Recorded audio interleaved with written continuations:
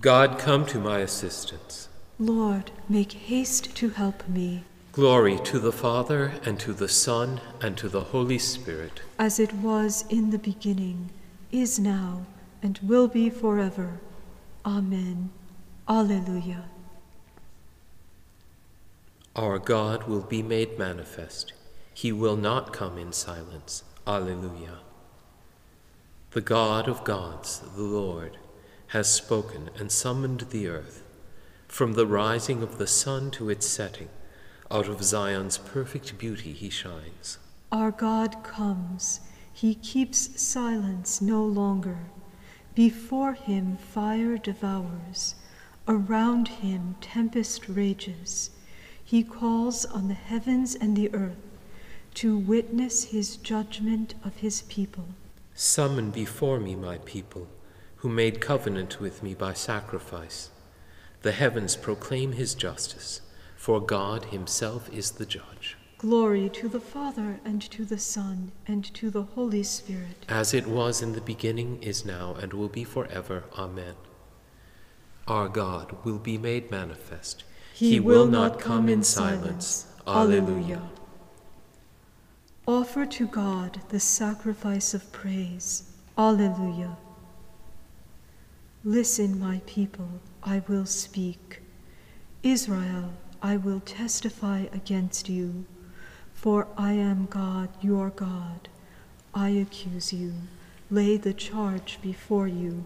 I find no fault with your sacrifices. Your offerings are always before me. I do not ask more bullocks from your farms, nor goats from among your herds. For I own all the beasts of the forest, beasts in their thousands on my hills. I know all the birds in the sky. All that moves in the field belongs to me. Were I hungry, I would not tell you, for I own the world and all it holds. Do you think I eat the flesh of bulls or drink the blood of goats? Pay your sacrifice of thanksgiving to God and render him your votive offerings. Call on me in the day of distress. I will free you, and you shall honor me. Glory to the Father, and to the Son, and to the Holy Spirit. As it was in the beginning, is now, and will be forever. Amen. Offer to God the sacrifice of praise. Alleluia. I want a loving heart more than sacrifice, knowledge of my ways more than holocausts. Alleluia. But God says to the wicked, but how can you recite my commandments and take my covenant on your lips, you who despise my law and throw my words to the winds? You who see a thief and go with him, who throw in your lot with adulterers, who unbridle your mouth for evil, and whose tongue is plotting crime. You who sit and malign your brother and slander your own mother's son, you do this, and should I keep silence? Do you think that I am like you? Mark this, you who never think of God, lest I seize you and you cannot escape. A sacrifice of thanksgiving honors me, and I will show God's salvation to the upright. Glory to the Father, and to the Son, and to the Holy Spirit. As it was in the beginning, is now, and will be forever. Amen. I want a loving heart more than sacrifice, knowledge of my ways more than holocausts. Alleluia. My heart and my flesh, alleluia. Rejoice in the living God. Alleluia.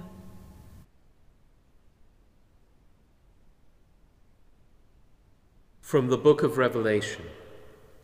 I, John, saw 4 angels standing at the 4 corners of the earth. They held in check the earth's 4 winds, so that no wind blew on land or sea or through any tree. I saw another angel come up from the east, holding the seal of the living God. He cried out at the top of his voice to the 4 angels who were given power to ravage the land and the sea, Do no harm to the land or the sea or the trees until we imprint this seal on the foreheads of the servants of our God.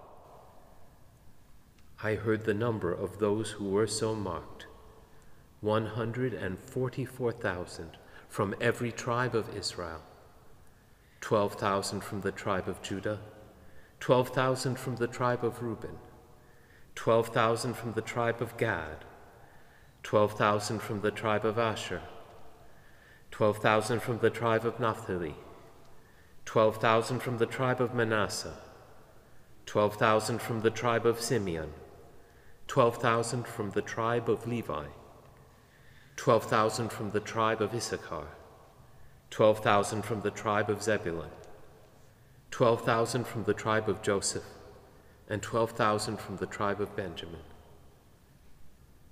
After this, I saw before me a huge crowd which no one could count, from every nation and race, people and tongue. They stood before the throne and the Lamb, dressed in long white robes and holding palm branches in their hands. They cried out in a loud voice, "Salvation is from our God, who is seated on the throne, and from the Lamb."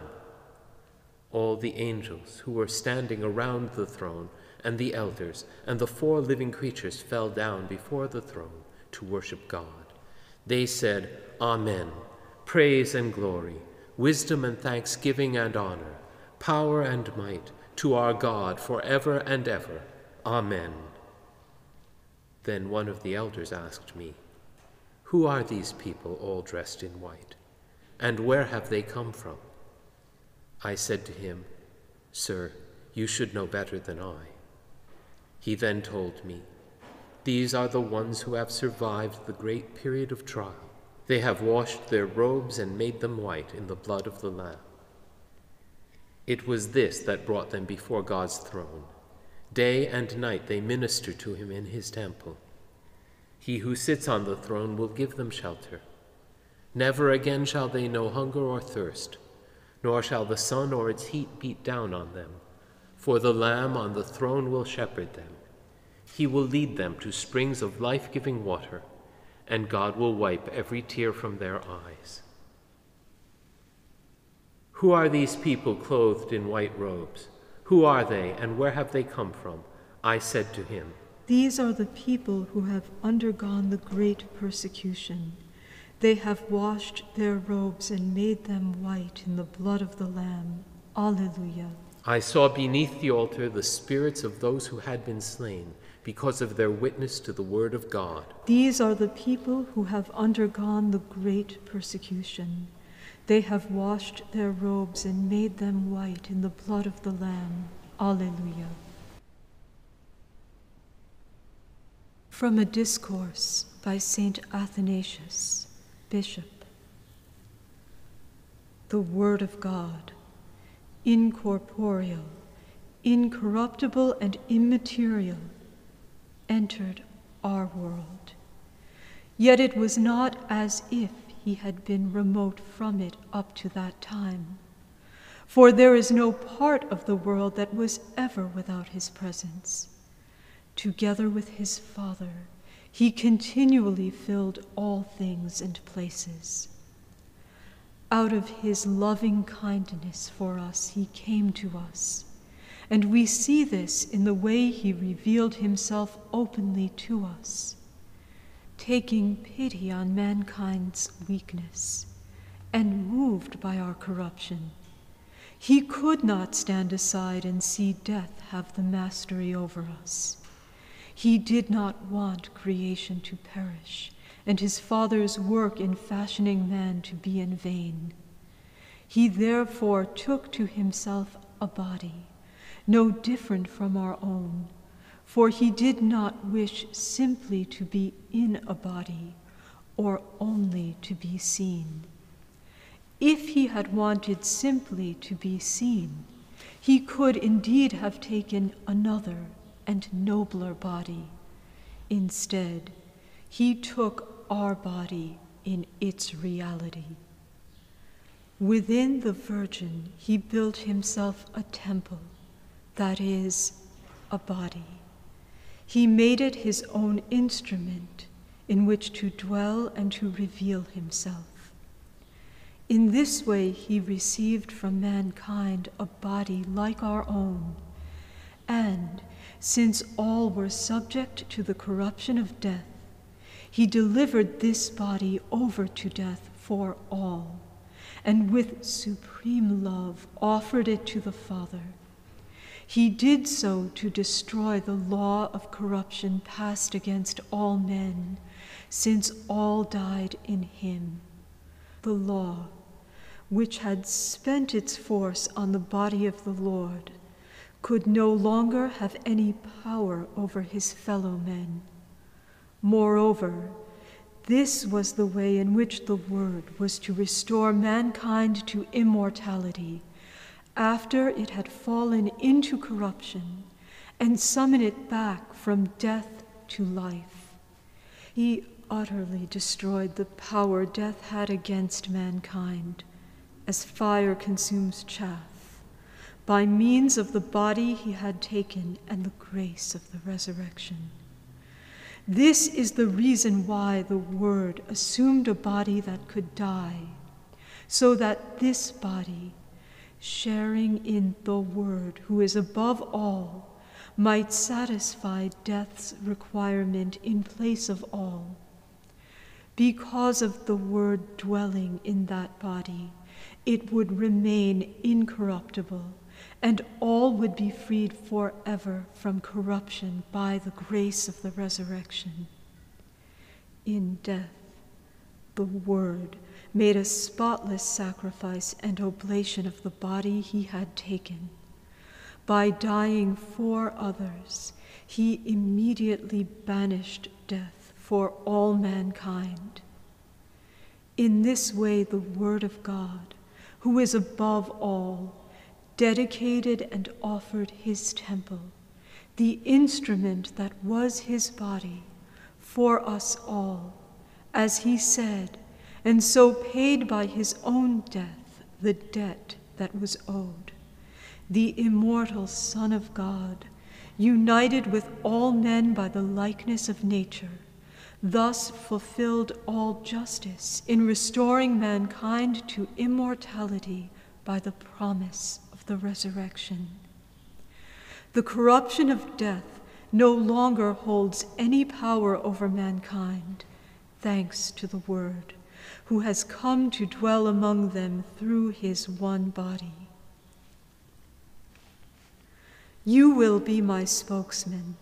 I will make you a solid wall of brass to these people.